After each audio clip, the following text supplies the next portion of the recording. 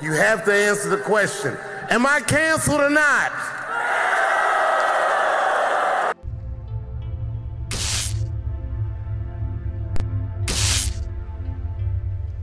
Is he canceled or not? So there's all sorts of still ongoing controversy with the Dave Chappelle cancellation. The further racist attacks against a comedian of color that does nothing but try and make the world happy and open a conversation and a discussion to everybody to get the giant stick out of their backsides and their giant collective patooties. But no, nobody's happy. Everybody's upset. Everybody's ringing and triggered, and we're at a very sensitively planned time in history that I think a lot of people weren't anticipating, with the crazies going this crazy as to... We're haunted! I didn't even click a button. I scrolled. I think I scrolled to my window capture. We're haunted. It's a spooked possessed. It is October. It is the season for it. Dave Chappelle says he's willing to meet with the people who have a list of demands. What do we call people who have a list of demands? Right, I don't know. What do we call that? Because in this day and age, there's not a word for it anymore. I mean, do we bend to these people who have lists of demands and are holding our entertainment and our freedoms and our choice hostage like this? What do we call those people? Is there a T word that might begin with? I don't know. Is it turn... They simply don't make terrorists like they used to. Turn an on to pressure. That's what it is, isn't it? True international effort to pressure. Sure, why not? That'll be the word that they are. Sure, that's what he was trying to say, right? Willing to meet with Netflix employees. Well, this is not quite how he worded it. By the way, he said, wait a minute, I'm willing to meet with them, however, that's a couple of days old, the article. He has clarified it. He says he's willing, however, it's been said that I was invited to speak to the transgendered employees of Netflix and I refused. That is not true. If they had invited me, I would have accepted, although I am confused about what we would be speaking about. I said what I said, and boy, I heard what you said. My God, how could you not? How could I not? You said you want a safe working environment at Netflix. It seems like I'm the only one who can't go to the office, Dave Chappelle continued. To the transgender community, he added, I am more than willing to give you an audience, but you will not summon me. I am not bending to anyone's demands. Even though the media frames it that it's me versus the community, that's not what it is, Dave Chappelle says. Do not blame the LGBTQ plus community for this. This is about corporate... Well, we've got the actual clip of that. That's what we're seeing here. Which we have to actually... And shout out to the Brother HQ account here who actually has the whole clip.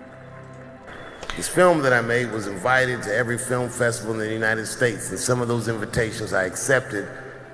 And when this controversy... We're cutting off his head. We don't mean to do that. We don't want to do that because that's voodoo and we don't want to voodoo anybody. No voodooing the comedians, right? came out. Can you hear it? About the close-up. They began disinviting me from these film festivals. See, this is what we like to call canceled. You know, they did this to Vic Mignogna. They do this to any public sort of guest at conventions, you know, somebody who might, I don't know, generate some autograph sales. They do this to anybody, anytime. The activists zero in their witch hunts. A witch! A witch! Because that's what these people are. These are people who are just zeroing in and finding the witch, or the evil, or the racist, or the offensive. And they go so far as to not even listen to what comedians are saying. If any one of these people had actually watched it, they wouldn't be offended. And this is a completely different thing with cuties. Being offended by cuties from what you see in a trailer, to know that that's like a little crossing the line from the trailer. Like, that was my stance on cuties. I didn't want to sit there and watch it go any further than that because I was uncomfortable watching it. With this, however, these are jokes designed to take shots at the LGBTQ plus community, which, despite what a lot of people think, right? is not one homogenous thing. And this is what he's getting into here a little bit. Should we want to hear? We should probably listen to what he says here. And now, today, not a film company, not a movie studio, not a film festival, nobody will touch this film. Thank God for Ted Sarandos and Netflix. He's the only one that didn't cancel me yet. Yeah, he'll bend to the woke mob if they complain hard enough, right? To the transgender community, I am more than willing to give you an audience, but you will not summon me. I am not bending to anybody's demands.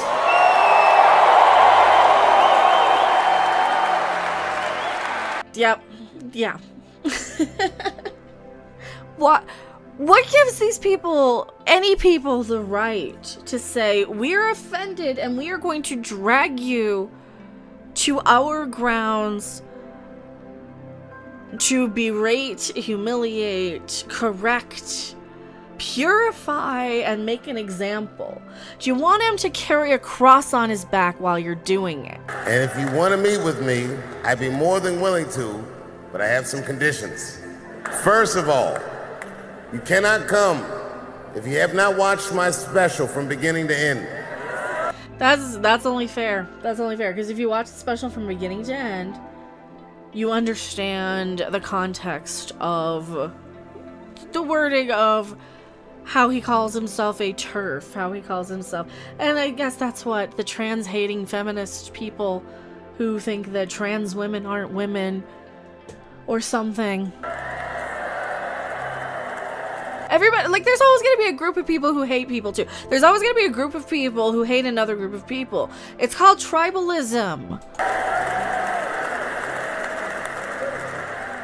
You must come to a place of my choosing and a time of my choosing.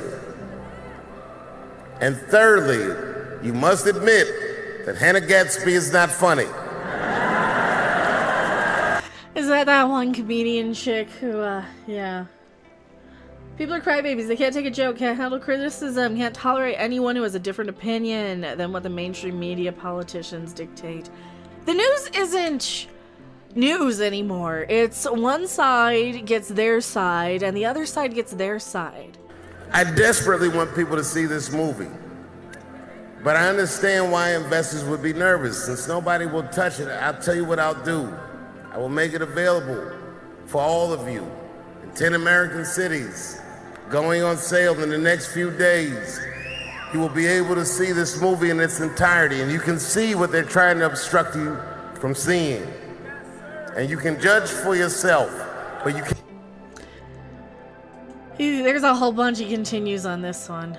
You got that, and then you got the last few seconds. How much of this thread? And exclude my voice from it. That is only fair. You have to answer the question, am I canceled or not? Then let's go. Thank you very much, and good night. So he's talking about, for people asking in chat here, it's an untitled documentary. Okay, who's definitely, Dave Chappelle, who's definitely canceled to screen new documentary? Who's definitely canceled? Well, Rolling Stone says he is. Okay, so Rolling Stone says you're canceled, then maybe you're canceled, buddy. So Rolling Stone says he's canceled, who's definitely canceled? Oh, I got a Bobcat Goldthwait article where he doesn't believe that. Maybe I should find him on Twitter and send him this one. Popular and influential comedian who also says he will give marginalized trans community an audience.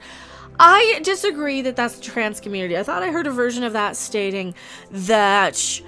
So those people who are genuinely upset and offended and hurt by whatever he says in this that they found so offensive, right?